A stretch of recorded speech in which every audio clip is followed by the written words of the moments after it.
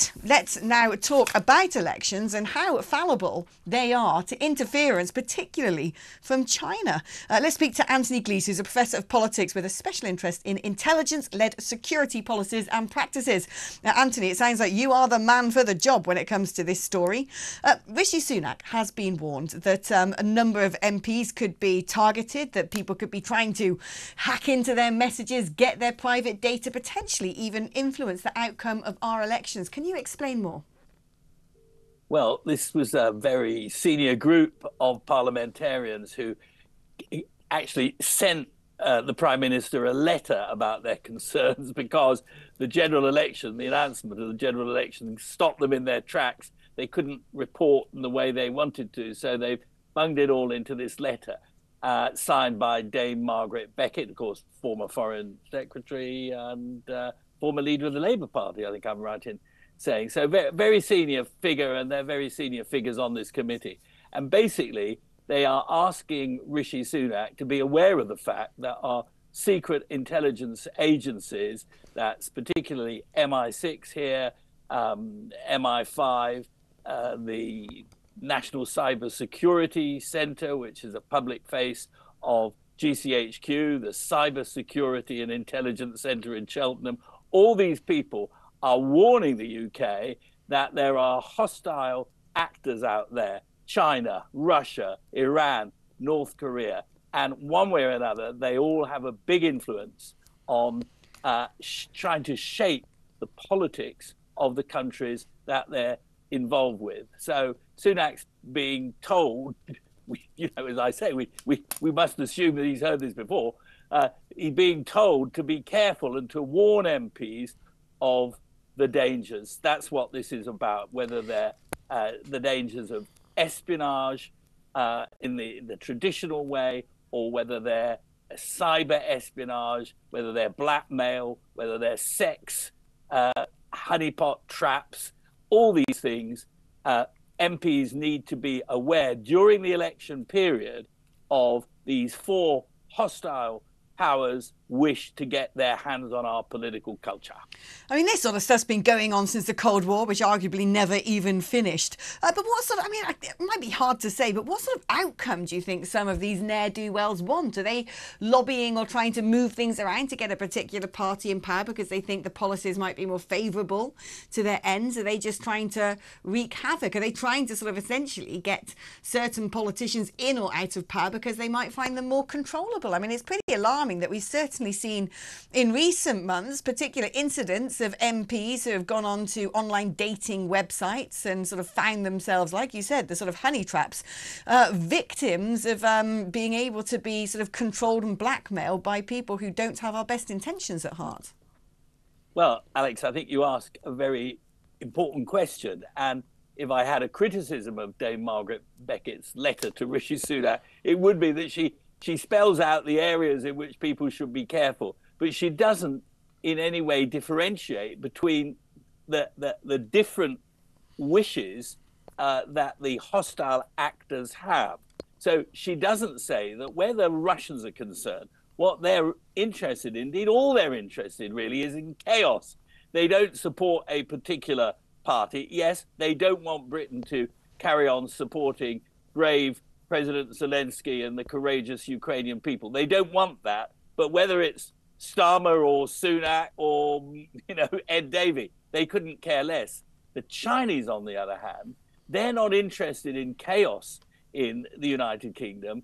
Indeed, they would much rather have a stable United Kingdom. What they're interested in is old-fashioned spying, sex, infiltrating their agents, who could be British people who may have studied in China or gone to China after university, infiltrating them into the corridors of power and getting them to pass on information, as well as, cyber hacking is possible. The Chinese do it. But they want two entirely different things. As for the Iranians, what they want to do is to undermine our foreign policy processes and, above all, our kind of muted support for Israel in Israel's fight against Hamas, Hezbollah, the Houthis, all of which are well-known Iranian front organizations. So if you were a would-be MP now standing for Parliament,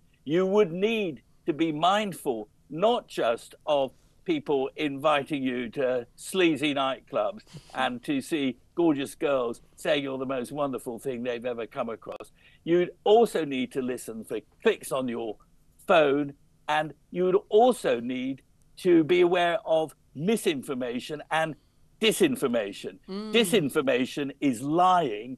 Misinformation is spreading lies without realizing they're lies. And there's social media. And many people, Boris Johnson's written in the Daily Mail that Sir Keir Starmer protected or failed to prosecute the paedophile Jimmy Savile, for example. Now, that's been repeatedly denied, and I'm assured is untrue. But that is the sort of thing you get on social media. And people, that Keir Starmer, we can't trust him. So a whole panoply of threats people need to be very aware of. Anthony, do you know, I want to ask you something. You're talking about, politicians having their phones tapped and people trying to steal information. I've got a little anecdote for you, actually.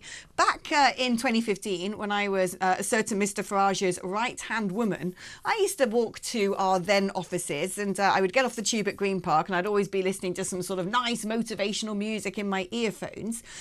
And as soon as I came above ground from the tube station, just calls and calls and calls coming in. Very busy period of my life. And I used to find that when I had finished a call, which I'd also take in my earphones, rather than it play the music, I could hear my own footsteps echoing back into my ears. And someone said to me, that, dear Alex, is a sign that someone's listening in. Is that right? Well, it could be. What we always say is, if you can hear a click or a noise in your phone, or you feel you've been recorded, which is what it sounds like to me, Alex. One thing you can be sure of, it's not MI5, because our people are so good at it, you wouldn't know they were listening in. And if you were using a mobile phone, they would go in a completely different way to doing that. And that's what our people at Cheltenham are very good at doing. Always lawfully, of course. And I think they would say, too, that Nigel Farage, whatever you think of him, and I've debated with him more than once, whatever you think of him, he is a Democrat, and he's using democratic freedoms to put his point of view. We're talking about people who aren't Democrats. We're talking about authoritarian dictators who have secret police forces, lock people up, torture people, and in the case of Iran, torture women in particular. So if you were being spied upon, which is perfectly possible given your closeness to Nigel Farage, that would be a sign that it was a hostile intelligence agency after you, not our own people. So probably blimmin' Angela Merkel, I bet. It could be, reassuring for you in one way, but upsetting for you in the other. But of course, it does raise the question: what are you meant to do about it? What can you do to protect them? Yeah. Interestingly, that's not the first attack on young Alex's freedom and privacy. Oh, no, because I received an email from PERS, P-E-R-S, which is a department in the European Parliament who deal with employment. It's basically their HR unit. Anyway, they emailed me going, there's been a massive hack on our systems and your data has been stolen. Sorry about that, love. They've just sent me another email the other day and they're able to put down, they've actually listed the data of mine that has been stolen from back when I was an MEP, and it's things like my passport, my then address, my date of birth, my name, so on and so forth. Well, fine, my passport has changed since then. I've got one of the nice Brexit blue ones these days. But, there's European elections coming up. One assumes that is, again, an act of a hostile state, trying to get as much information as possible of people connected to the European Parliament. Absolutely. And that, again, is a Chinese interest. The Chinese want to know everything about everything. And they would love to know your details. And they'll want to know things that don't immediately have any security or any real purpose at the time.